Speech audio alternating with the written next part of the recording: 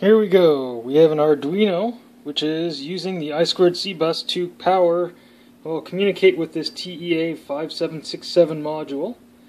And I have some tuning and some volume, and I have an LM386 op amp here, and that is driving the speaker.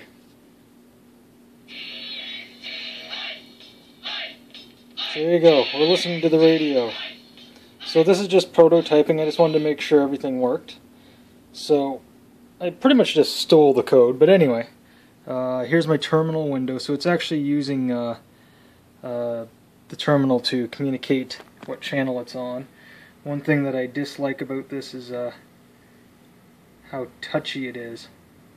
And in the code there's also another issue where you're tuning to 0.1 of the frequency, and that'd be great, but you can see here it's sitting at 90.4 megahertz, but the problem is that FM actually has 200 kilohertz of bandwidth between the channels, so there actually is no 0.4. That's why FM 96 is actually 95.9, because the next channel up would be 96.1. But hey, okay, whatever. So I'll fix that. That's a software thing. So again, just wanted to make sure this would work. The schematic I used for the LM386, it's a little half-watt amplifier, and here is the website for Hackaday, and he's got one on there. I will link it on my blog so you can take a look at it. He's got a pretty good blog going, and he does videos on YouTube as well. And the chap that I used to get information on the TEA5767, I will post his as well, electronicsblog.net. And there's a picture of the FM module on his website, and he has pinouts, and actually did a really good job because he posted his code and he put sections of the datasheet up. One of the interesting things I actually noticed was the third byte. Everybody sets as 0xBO on the internet. If you want mono, there is a section here.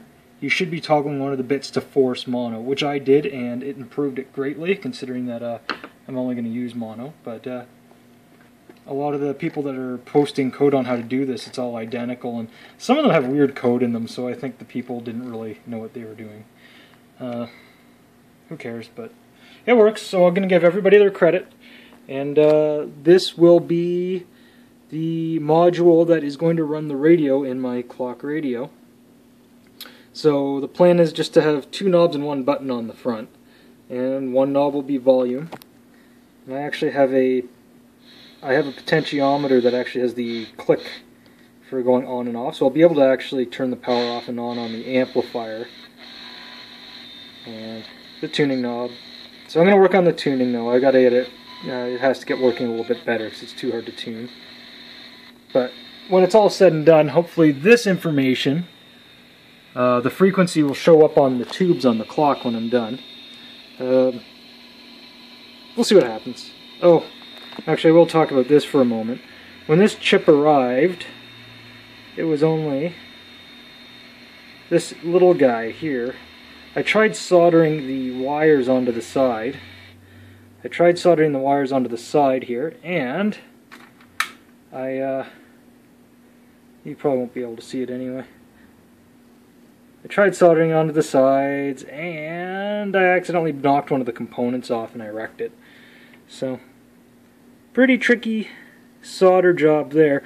Somebody on the internet actually did something pretty much identical to this, so I kind of stole it. I just took a chunk of proto board, and I'll put a picture up of this on my blog too. That's a little bit easier to see. But I just hopped some wires on, and then I put some headers on the back. And that's why it's so hodgepodge on the board here. Is I originally had this in, but it doesn't work. Pooched. Maybe I'll be able to fix it. Not a big deal. So order two of these if you order one anyway, just so that you have one to wreck and one to work with. And you can see I didn't even have to solder all the pins on here. There's two for the I2C bus. There's two grounds VCC, and I'm just using mono audio, so I only had to hook up one of the audio pins. So there you have it. Good little project. Hopefully it'll do more later, but it's good enough.